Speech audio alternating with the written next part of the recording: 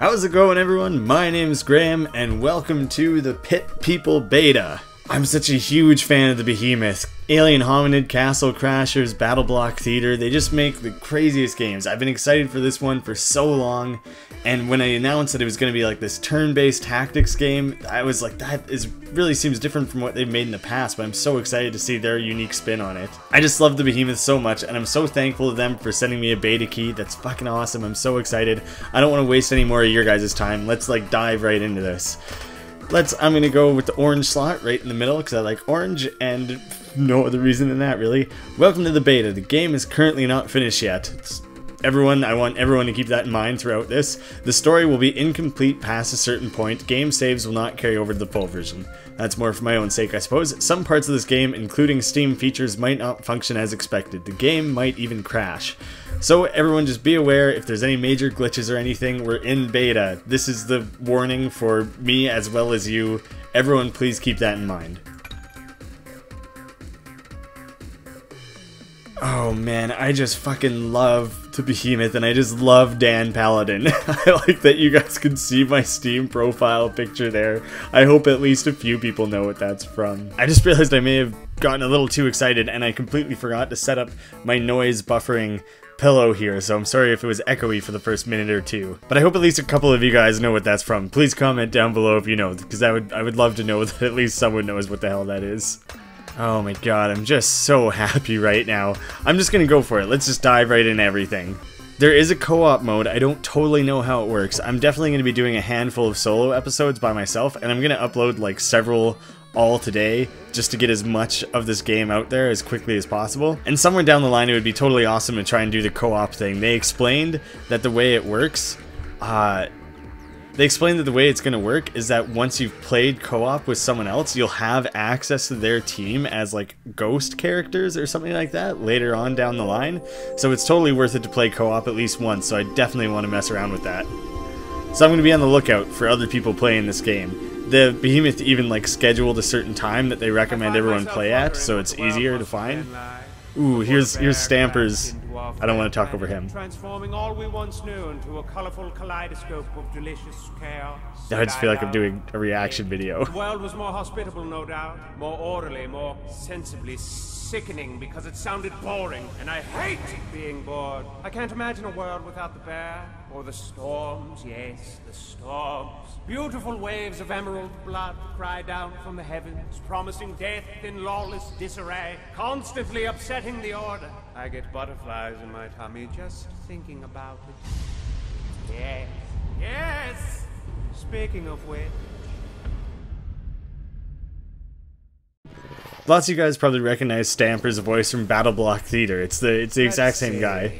Oh, it's Horatio, the humble blueberry farmer, loving father, and those are the giant most blueberries. boring creature on the face of this planet. But what's this? Looks like you've got a spicy situation on your hands, hmm? Oh shit, Well, that's it's a nice ton of knowing you, guys. Horatio, not really, but now it's time for you to die. Yes, how exciting! To die? Not for you, of course.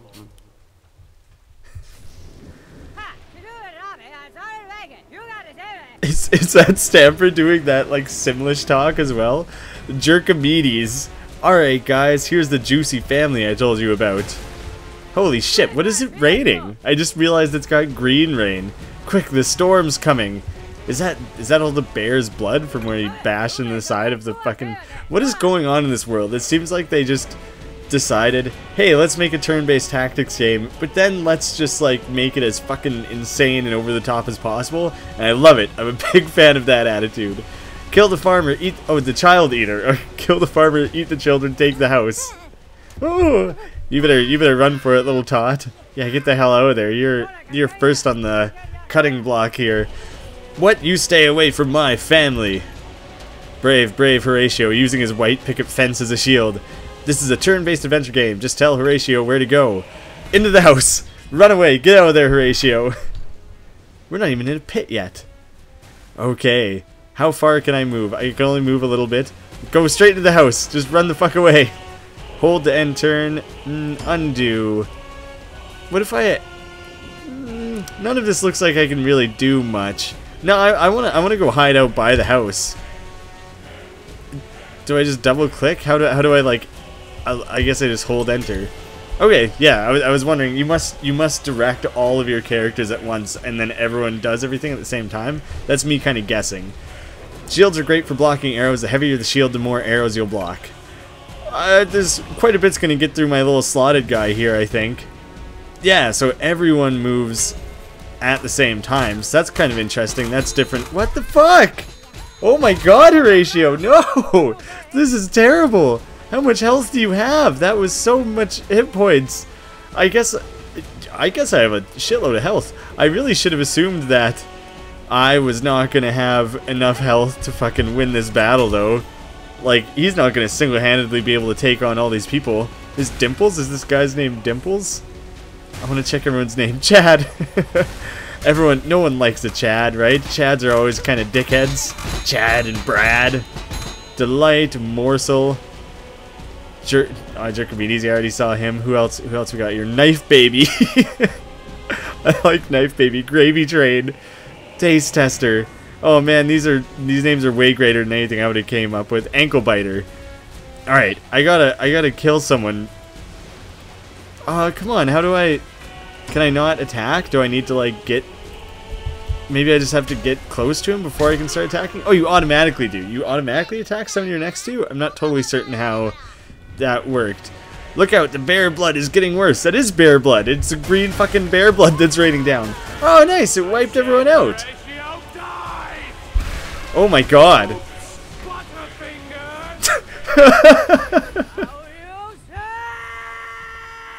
Oh no, his son. Listen, get punished. I completely forgot about his son. I was too busy laughing at Stamper's fucking dumb Butterfingers line to realize that he just lost his son. That's brutal. Positioning determines your target. Oh, so you can see when he's in the middle there, when he's between the two guys, there's a question mark over his head, so maybe it'll be uncertain who he actually attacks there. Wow, I just remembered, I gotta be someplace. Is Jerkamedes gonna run away? Jerkamedes just fucked off. I was just joking about eating your delicious child. You better have been, you just fucking died. That's like, you don't want to joke about stuff like that. The wound is too fresh. Whatever your name was, Child Eater, right. Forgot how literal his name was. The wound's too fresh, you don't want to be joking about that sort of shit. I wish there was just like a button on screen that I could click. Maybe I can. Maybe I can just click the end turn prompt there, because switching mouse to enter is kind of weird. Burdened with the realization that none of this would have happened had he listened, and to make Oh, worse, okay, I get to just move around now. All that handsome, I don't see what all the fuss is about, but all of this will haunt him until I decide to end his misery. What fun. I think Horatio is quite handsome. And I don't know who that angel was. Was that angel like my son's or something? Because that's really sad. It's funny to come from Battle Block Theater where, you know, Dan would have had to have made all the different blocks types and everything, and now he switched to like a hexagon style thing where, you know, I don't know, it's just interesting to see him go from block style platforming game to like a hexagon based game. I don't know why that is funny or interesting to me. I hope you guys know where I'm coming from, because I'm doing such a terrible job of explaining what I mean by that. Oh, fuck! I thought I was going to be able to rescue her, or like, she would join my team or something. But nope, she just got obliterated by some big ball of bear blood. Oh, shit. I wonder if I can get hurt or anything in this area. Are they like giving me coins? Is that what is happening when I get the little coin pings? Lady. She looked hungry. Horatio shared his blueberries. No, you shared your berries. How generous of you. Her name was Pipistrella. Is he arguing with the narrator? He doesn't like that? You see, her castle was raided by grumpy warriors, and she doesn't His like castle was Go crashed? on, my little hero. Perhaps this could become a mutually beneficial relationship. I can't pop my peas like that. Oh, so the beautiful lady has joined my army here. The Helmetor. You're too late, princess. Pipistrella? Pipistrella. Stay away from my father. Oh, let's bash our shit together there. Told me you guys are stupid and weak. I don't know why he'd say that. His sassy, snarky narrating is so similar to what he had in Battle Block Theater, telling you you're like stupid and stuff. I love it. Here, Pip, catch. Maybe this takes place in the same world as Battle Block Theater in some weird way. There's gonna be some weird bit of continuity that happens there. Let's see what you've got. Incomplete cutscene? Either that or it's intentionally looking like that, because it seems like it wouldn't have been that hard to fill in like those 1 or 2 pictures. That's a little weird that that is in an incomplete like storyboard stage like that. Maybe that's all it was supposed to be. Swords are weak against helmets, mallets get bonus damage against helmets. So that's going to be like a weird thing to keep an eye on. It's not just like armored people versus not armored people, it's specifically helmets. Okay, I guess most people are kind of like bare-chested and everything when you look at it, or at the very least they just don't have very heavy armor. They're just wearing like cloth armor or something. So I want to see if I go between these guys, if it just attacks one or the other, or if she attacks both. Because that would be interesting. I can't cross. Thumbs down. Oh, the thumbs up, it's not just saying that I'll attack them, it's that I have like a weakness against them. I'm not going to do much damage. I don't think I can cross that pit, so I guess the best I can do is just head over and try and help Pipistrella. Okay, so he just attacks one or the other then. I guess you don't really get to decide. I wonder if the game will do some sort of smart... Oh, fuck. I wonder if the game will have some kind of smart targeting where it'll decide whoever's stronger or already... who you're more likely to kill or who you have a damage bonus against. Just knocked my mug over. You can move all your fighters before ending your turn. Yeah, okay, I think I knew this. How do I... Okay, tab lets you switch characters. I pretty much assumed so. You can just stay right where you are. You might as well. And I guess Horatio might as well too.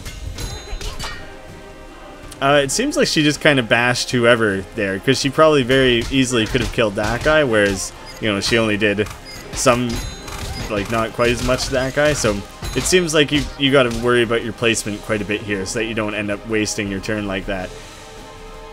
You can move all your fighters. I can't put her in any better of a position though, so I guess I just gotta stick it out this way. Hopefully they can kill one of these guys on like the next turn here, rather than continually sustaining damage. Is this just a reminder at the bottom here, the helmet and sword thing? I guess it's still kind of like tutorial-ish right now, so it just wants to keep me up to date on that sort of shit. You can finish off pretty much any one of those people, so let's switch to Horatio and get him to help over there. Whoops.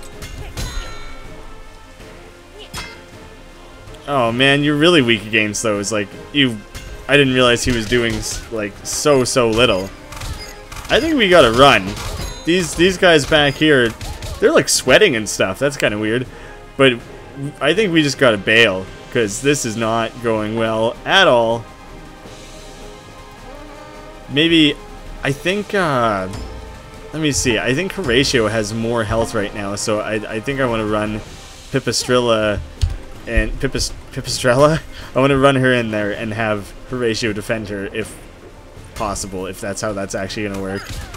Yeah, what a good guy Horatio is. They can shoot arrows a long goddamn way though. How do I can't tell if that's only as far as I need to go. How do I like properly save her dad? Oh, fuck. I hope there's not some kind of permadeath in like this tutorial here, because this isn't going too well for me. There we go. We knocked that guy off. These guys can still... Okay, good. That's all I needed to do. I needed to take out those guys. So you soft skulls killed a few of my helmetites. We've done enough here. The castle's destroyed. Mission success. We need extraction. Over. He's not talking on a radio or anything. Wait, this isn't over yet, cowards. Good job, gentlemen. Go wreak havoc elsewhere. Oh, sorry, Pip. Are you upset? The bear's just some omniscient being that just has access to everything? He just fucking gave them a space shuttle?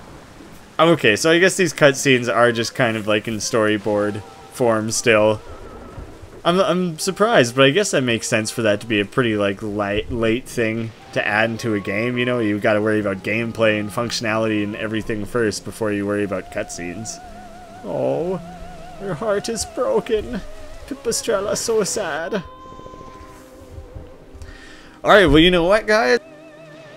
With her castle in ruins and a very dead daddy, Pipistrella accompanies Captain Worthless, and what a woman. Her optimistic outlook and reckless bravery captivated Horatio. So much, in fact, that he immediately forgot about his son and his home and...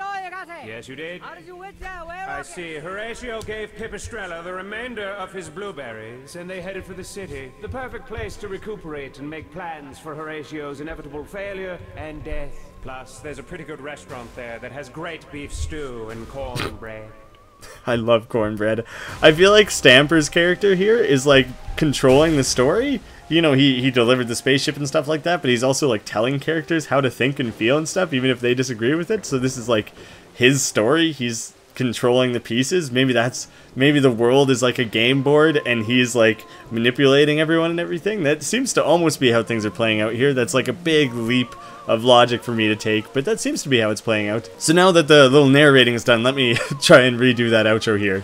Next time, guys, I'm going to keep adventuring onwards. I'm going to play through as much of this beta as possible. I want to complete like as much of the story as there is available, and after that I'm going to switch over and play around with the co-op stuff. I might try and switch and do the co-op stuff even sooner, but I've just been waiting for this game for so long, and I'm just so excited to just dig into it. So expect lots of Pit People content for the next little while, because I want to explore it as much as possible and share it with you guys as much as possible.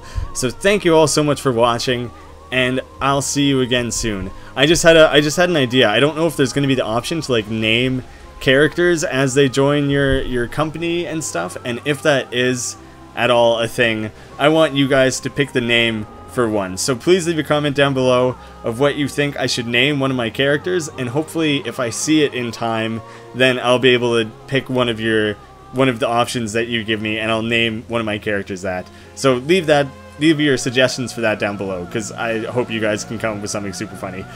So thanks again for watching. I'll see you guys again soon.